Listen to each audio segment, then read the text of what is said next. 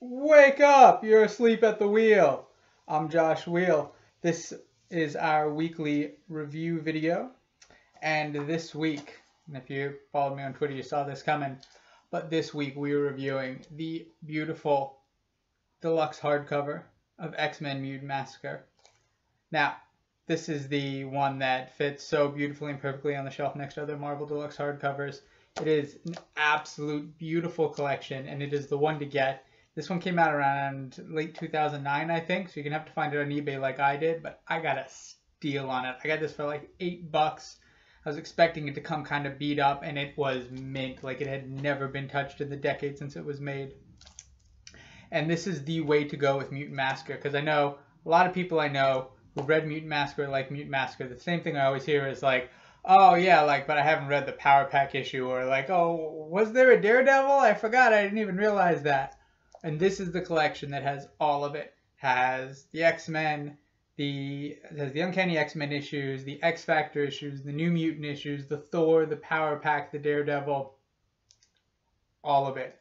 And I was actually kind of inspired by this. If you've watched the Chris Claremont's X-Men documentary on Amazon Prime, half the doc is just Chris, Louise, Simonson, and Nocenti sitting on a couch reminiscing, which is the best. I could just watch that for hours. And they talk about this because this is the first big X-Men crossover. And it was so successful that then editorial was like, you got to do this shit every year. And it kind of got forced on him year after year after year after that. But this one was just kind of naturally generated. It was, that you had this tight-knit crew that were all great friends and all like really held and had the tight control over the X-Men stories. They weren't trying to tell a story. It wasn't plot driven. They were just continuing on the lives of these characters. Just continuing to tell the story of these people's lives. And they all kind of wanted to do a big one together. And so, looking at it, this is written by those four people: Chris Claremont, Louise Simonson, and Nocenti, and Walt Simonson. And that's how you get the weird arrangement of books that's involved, because, Chris Claremont was writing Uncanny X-Men and New Mutants, and Louise Simonson was writing X-Factor and Power Pack, and Nocenti was editing Uncanny X-Men and writing Daredevil, and Walt Simonson was doing art on X-Factor, and, having, sweet, not yet Grandma and Grandpa, but, having sweet cuddles with Louise Simonson at home and writing Mighty Thor. And so, they all just wanted to play together. So those are the characters we get in this. And it is classic.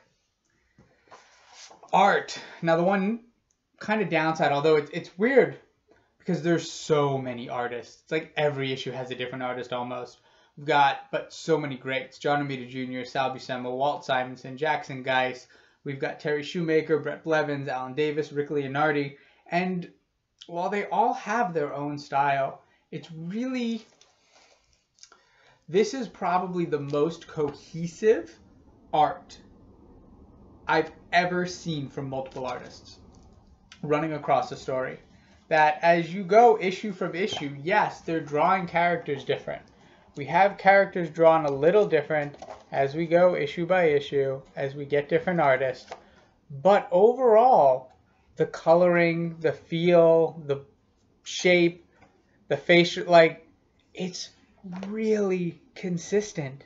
Like, not once reading all of these in a row, and I'm talking about I've just been going straight through it, not once did I come across it and was like, oh, the art's really pulling me out. Happens all the time on X-Men crossovers. All the damn time. So the fact that this has so many artists and yet just feels smooth across all 13 issues is awesome. It makes it really easy to digest. And this is a classic. This is the forgotten classic. Now, I know X-Men fans all know about the Mutant Massacre, and if you're a Gambit fan, you know about the Mutant Massacre, and if you're a Sinister fan, you know about the Mutant Massacre, and those guys were all added into the lore afterwards. But Mutant Massacre is really good. It's really good comics. And it's got the crews, it's got all of your core characters that you love, because you got the O5 and X Factor, you've still got Kitty and Nightcrawler. This is what leads them to go off to Excalibur.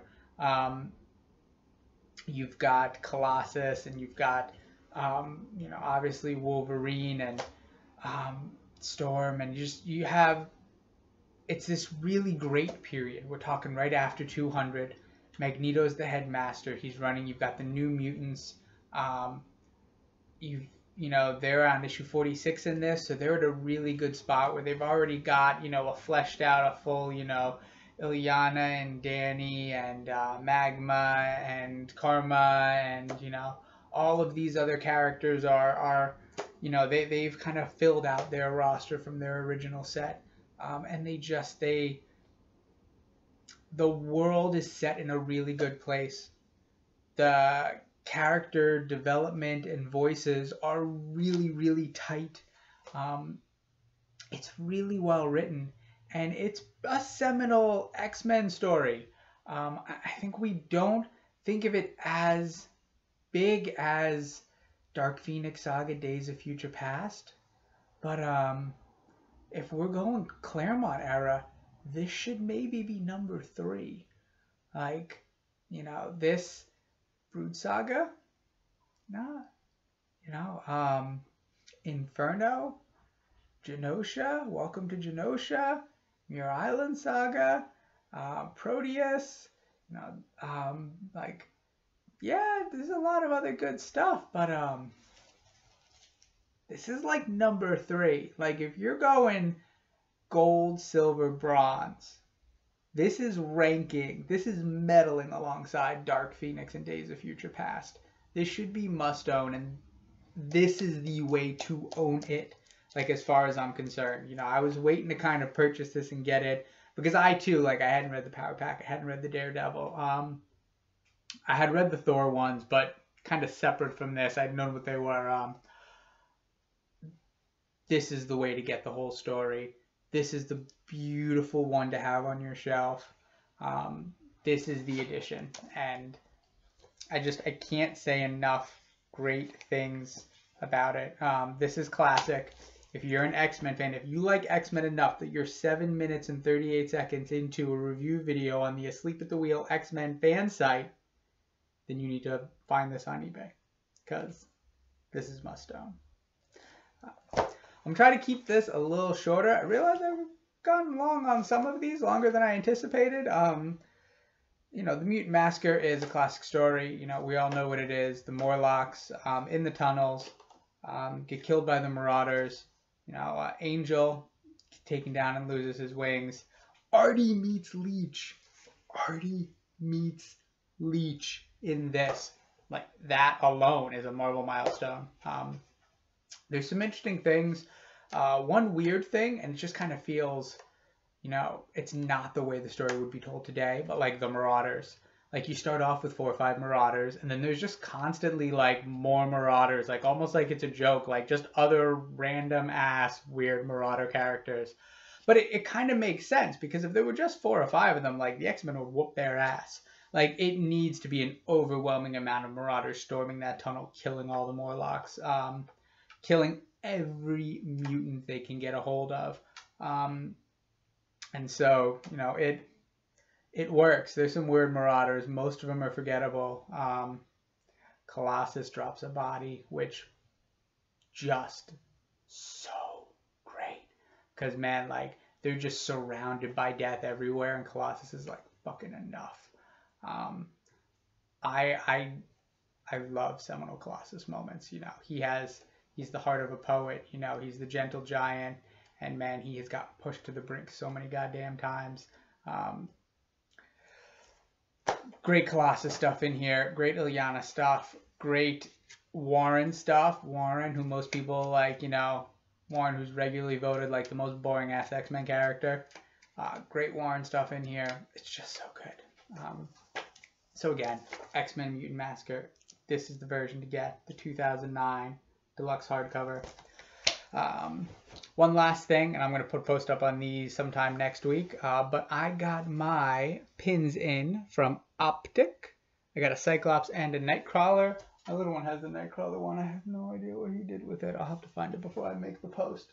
But these are absolutely gorgeous. And if you like them, you should check out at Optic, OPTYCK, on the Twitter. Because I love this. It has joined my Jubilee and FCTM pin on my jacket now. But that's all for this week.